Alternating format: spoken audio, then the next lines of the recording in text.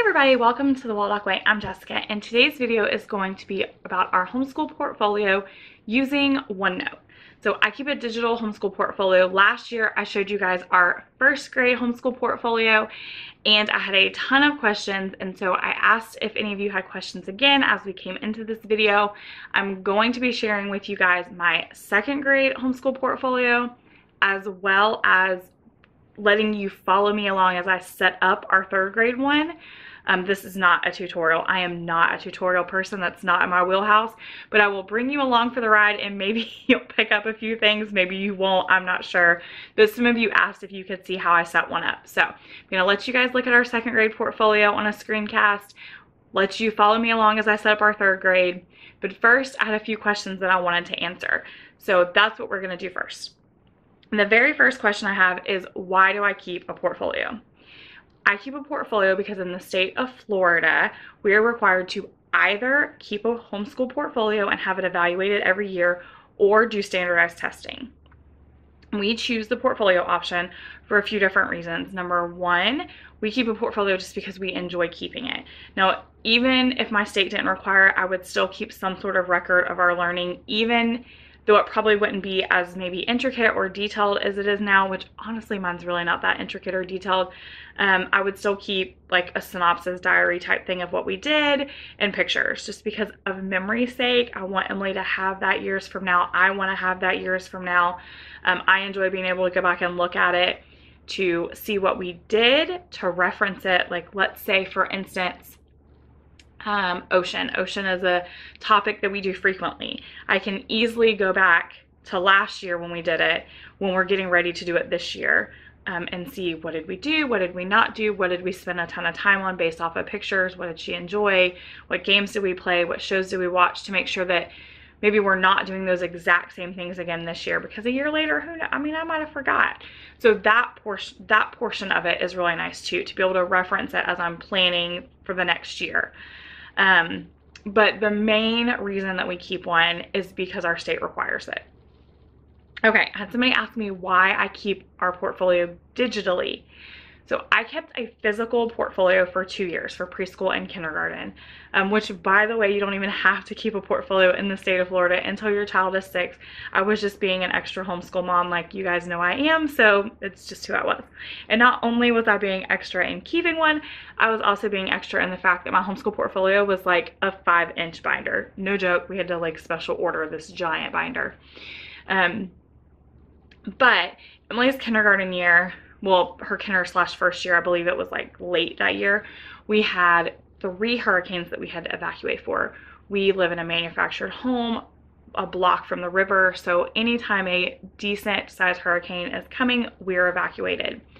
And every time we would evacuate, I was like lugging this giant binder with us everywhere. Because in the state of Florida, even after you have your portfolio evaluated, your school board can still request to see it for up to either 2 or 3 years. So you have to keep it. And I just had this like huge fear that they were going to request it and the hurricane was going to have like flooded our house, it was going to be ruined, and I wasn't able to prove that we did anything. I don't know, you know, our house burns down. Like, all of these things started going through my head after the 3rd time of me lugging this 20-pound 5-inch binder with me as we evacuated. And it just was something that I called our homeschool liaison for our county, and I said, is there anything in the law that says I can't keep it digitally, as long as I still have all of the things that a portfolio must have for the state of Florida, which is like a list of resources used, a list of educational activities, and samples? And she said, absolutely not. So it just became one of those things that was like, we're just going to keep it digitally so we don't have to worry about lugging it around, about it getting lost or whatever. Also, it makes it so much easier for me to go back and reference, as well as if the school board was to contact me, it would take me 5 seconds to be able to lay my hands on it. I wouldn't have to go, you know, dig through a shed to find a specific portfolio grade year and then drive it to them and drop it off. I could just send it in an email. And that brings me to the next question, was, do I print it out for the evaluation? And the answer to that is no. So our evaluation that we do is actually a digital evaluation anyway, or a virtual evaluation. Our evaluator is located in Florida, but not in our town. So I either, I'm not sure, I have to look at it again to see what I did last year. I either export that whole file and send them the exported copy, or I invite them to review it. I don't remember which way they prefer that I do that, but either way I can either invite them as a reviewer so that they can see everything within OneNote, or I can export it to a PDF and they can see everything as like a PDF. Either way, it takes him like 2 days to go through everything, maximum, to comb through all of it. He looks at everything, he calls me and Emily, talks to us for about 15 to 20 minutes, and then that's it. Our evaluation is super simple and super sweet. I also send that same copy to my husband and I, so we also have it in our emails as well, just in case something was to happen to the cloud. I don't know. But no, I do not print it all. It would be a ton of paper. And then the last question that I had was, how long does it take me to actually keep the portfolio, like to maintain it? And I have weekly logs that you guys are going to see in just a minute when I show you our second grade portfolio. Those take me about 5 to 10 minutes each week. I do them Sunday nights when I'm like in bed. The OneNote has a mobile app, so I use my phone in bed and I just type them up really quick.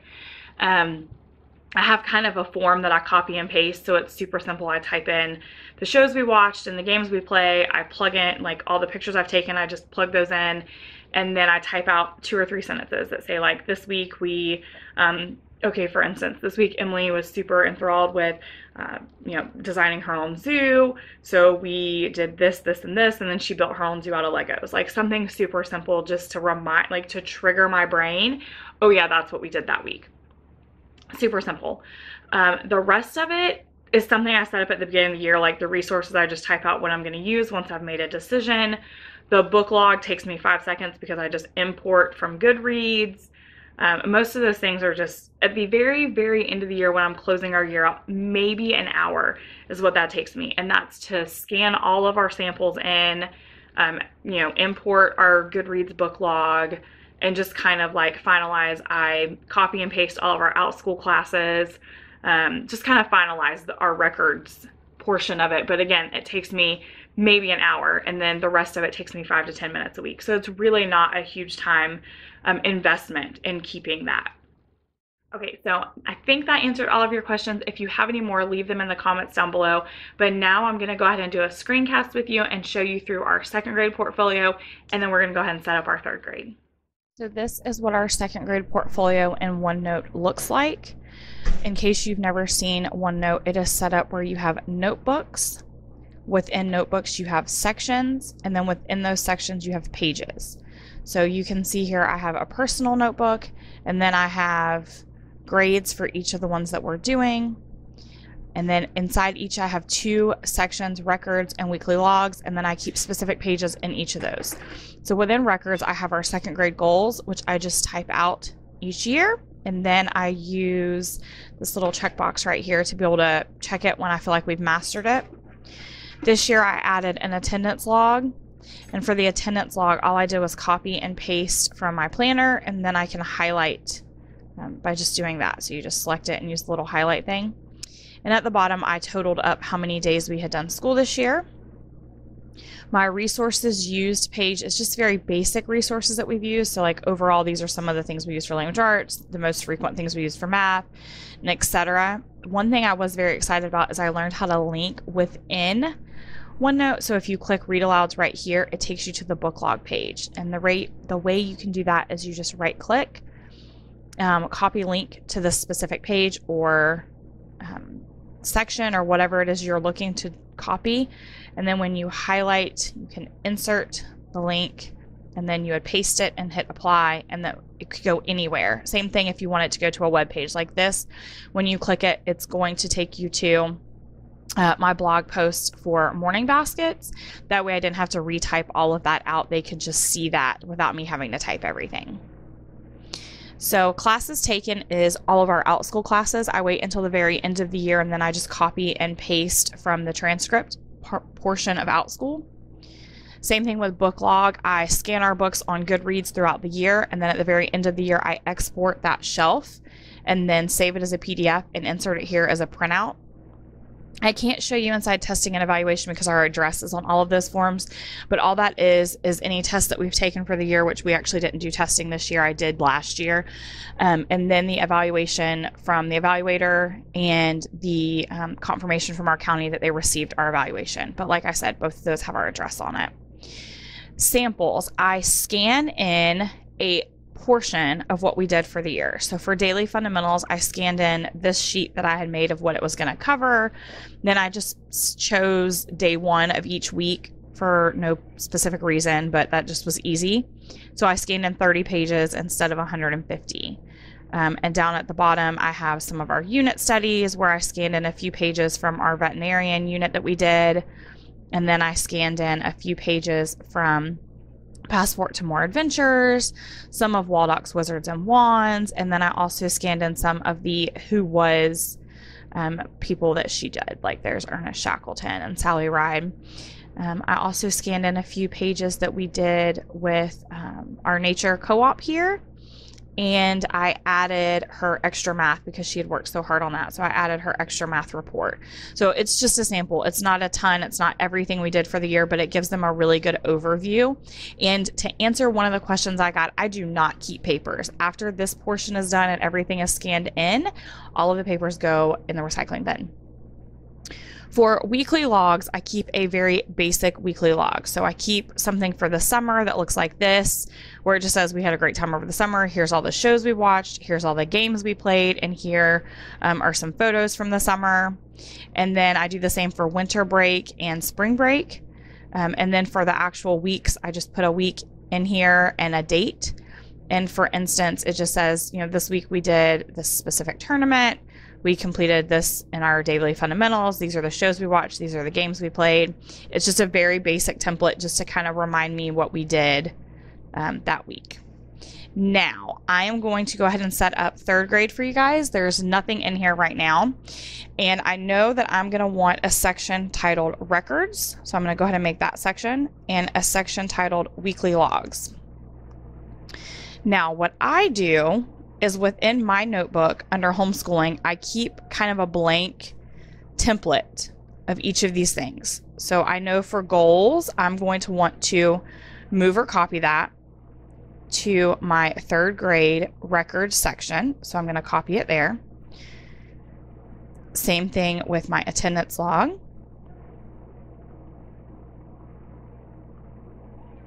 And same thing with resources used. It's just like a basic form for me to start with. And then this is the basic weekly log. This week and then completed, shows watched, games played. So I'm going to move and copy that one to 3rd grade weekly logs. And now when I go to 3rd grade, we're going to have some pages here within records and a page here within weekly logs. Now I delete this blank page because we don't need that.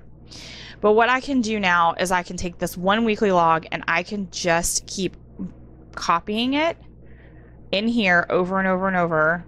And then I can go in and say week 1, and then I normally leave it like this.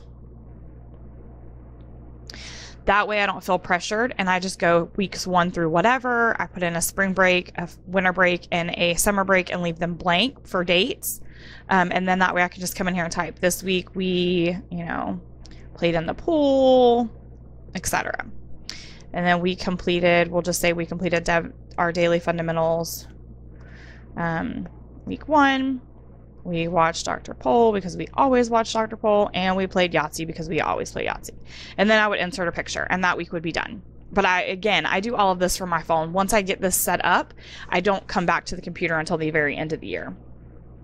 Same thing with records. I would go in here and type our language arts and math goals, and then I keep this in my planner and transfer it over at the end of the year. And then resources used, I would just start typing in our resources used and any other things. Like I'm going to obviously need a page that's our book log. I'll need a page that is our classes taken. And I'm going to need a testing and evaluation.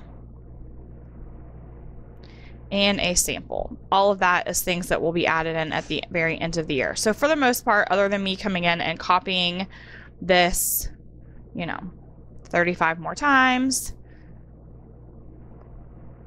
it is set up for third grade.